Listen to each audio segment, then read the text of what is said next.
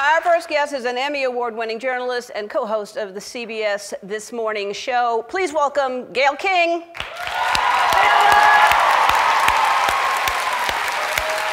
Hi. Hi, Gayle. How are you? God, I'm so jealous. I want to be there in your studio. Number one, I'm a little worried about your crew.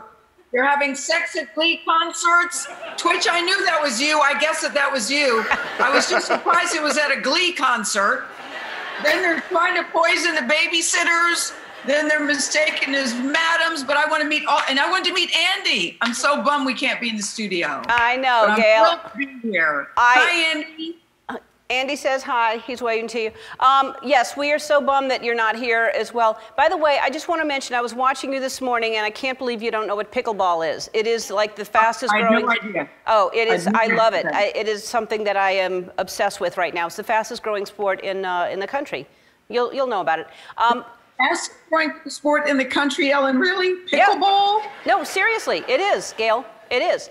I've never heard of it. And when we get together again someday, we'll play pickleball and you'll love it.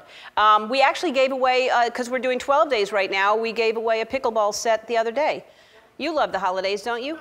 I love the holidays. Yeah. I love the holidays, but I'm so bummed. You know, we just got through Thanksgiving. I'm about to go on another fast because you know what happens Thanksgiving, you pig out, but you can't, I can't be with the people I care about. Favorite son, favorite daughter, Oprah, they're all in California. Nobody wants to get on a plane. And so I'm bummed, but listen, I'm alive and COVID free, so I'm not gonna sit here and moan about it, but it is different. It is different for sure. Yes. Yes, we all have a lot to be grateful for when you look around at what's happening everywhere. And you usually go to Hawaii with Oprah for Christmas. Are you going to do that this year or no? Well, Ellen, listen, you know Oprah ain't playing with that 14-day quarantine. And so if you go to visit her, you have to quarantine in the guest house for 14 days. It's a very lovely guest house, as we know, but that's all I get is 14 days. So why do I want to go to Hawaii and just sit in a guest house? So I won't be able to do that either. I really don't know what I'm going to do for Christmas because Kirby and Will are going to be with her in Hawaii too at Christmas time. Oh, no. I don't know. I'm sorry to hear. Yeah, when you're back in the studio now, but this summer you did the show from Oprah's guest house. So you quarantined and then you finally got to hang out with her. Yes, we got to go to the main house, Ellen, after being there for 14 days. We were there for 6 weeks, so it was great. Yeah, look at that. So there we were. It is a very lovely guest house, and we took over the whole place, which was very nice of her to do. But there's just something, you know, this is the thing, this COVID thing that we're all going through. You know, it's not a hierarchy of pain because it's tough for everybody, but I am trying to focus on what I have as opposed to what I don't. But I called it the Santa Barbara Bureau. As you know, it's very nice digs and very good accommodations and a very good price. Very good price. Yeah, yeah. Free, yeah. So let me ask you about what's going on in the country. You've covered a lot of elections. This one, I mean, you were up for days and days, right? This was a tough one for a lot of journalists.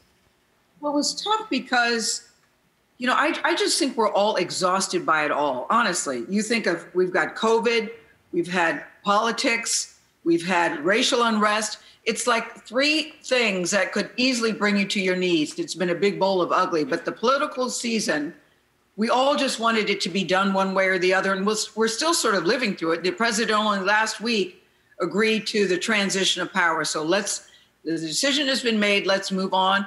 But the thing is, the country is so divided, Ellen. I'm actually scared about it, to be honest with you.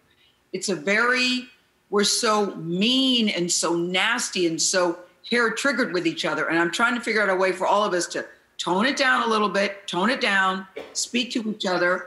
I'm with you when you always say kindness. It's one of my favorite words. I know you feel the same. We have to figure out a way to get back to meeting each other. We really do. Yeah. And I do think we can do that. Yes, we did. And to his credit, President-elect Biden is saying all the right things. He said, look, I know a lot of people didn't vote for me, but I'm your president and I want us all to become united. I think that's a good way to start. I'll take that. I'll take that. That's the only thing that any president, any leader should be doing. You know, they are leading the country. It is not one group of people. And yeah, Exactly. I'm with you as far as the division that we have going on here. And there's a lot of anger, which is, I understand. There's a lot of angry people. There's a lot of sad people. But we're all in this, this boat together right now. We really need to find a way. I agree with you. What keeps you? Especially with the division, with social unrest. What is the positive message that you can give or are getting? I believe that we are more alike than we are different. I honestly do believe that. We all want love. We all want to be loved. We want to have good jobs. We want to have friends and family who care about us. So I think with that, we are united. And I also think that we are more good than we are not. I do. I believe the core of us wants to do the right thing. And so I remain optimistic and I remain hopeful about that. Me too. Me too. I really do. All right. Helen, I know you feel this, and I don't mean to sound Pollyanna, wearing rose-colored glasses. My favorite color is yellow, which is the color of sunshine and butter, all good things. But I do think that let's never forget that the power of the people is greater than the people in power. We, the people, is really us. We can control this. We can do this. And that's what keeps me going. Yep, I agree with you. That's a good thing to remember. The power of the people is more powerful than the people in power. The people in power. I like it. That's true. That's all right. Gayle, look up pickleball while we take this break. We'll be back.